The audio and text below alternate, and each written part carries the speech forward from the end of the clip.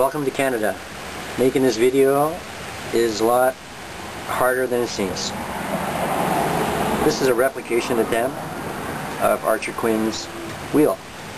And right now you're looking at the Canadian symbol for welcome. So let's go.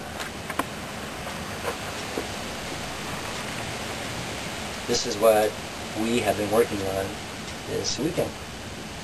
This is a little test unit to show the magnetic arrays of Archer Quinn, and the problems that I've been having this weekend are breaking the wall.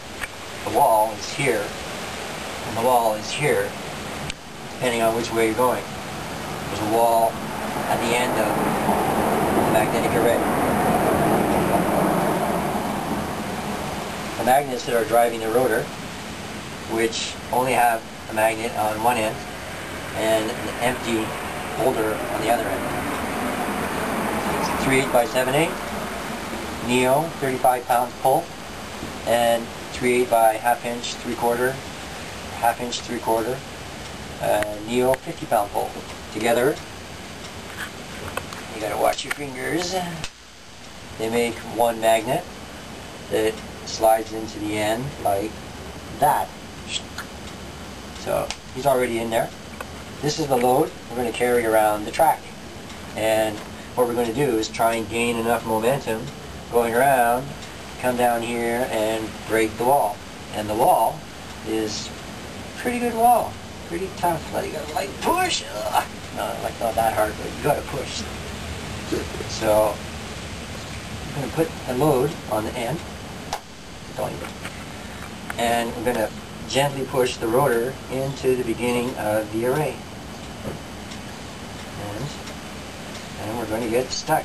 Let's try that again. There we go. This is the wall we're breaking, and this is another second smaller magnetic array here, which is basically inside the primary array. And we're going to just push by the end of it and into the beginning of the other one. And swing around, gain momentum, gravity, and break this wall that you can clearly see right here. So see, it takes a good push to get through it.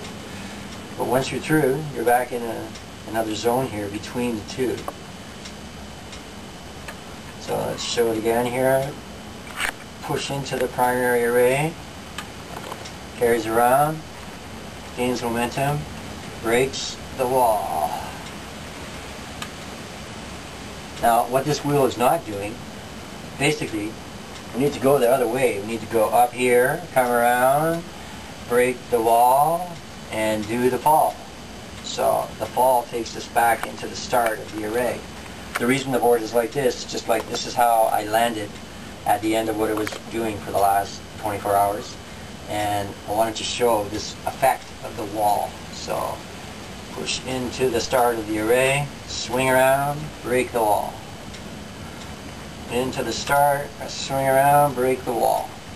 Unfortunately, we don't gain enough momentum to break the second wall and restart in the array, but if we can get this going the other way, around here, back up and over, and break the wall here, falling down, then we will have a restart on the rotor.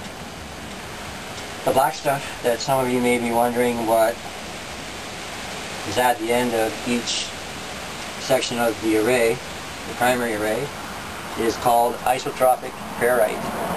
Basically, isotropic ferrite doesn't remember that it's magnetized.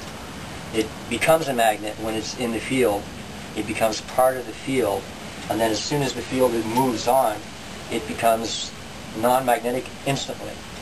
So it plays a role in weakening the end of the array and lengthening the beginning of the start. So that's where we are. Next video, I don't know, next few days. See ya.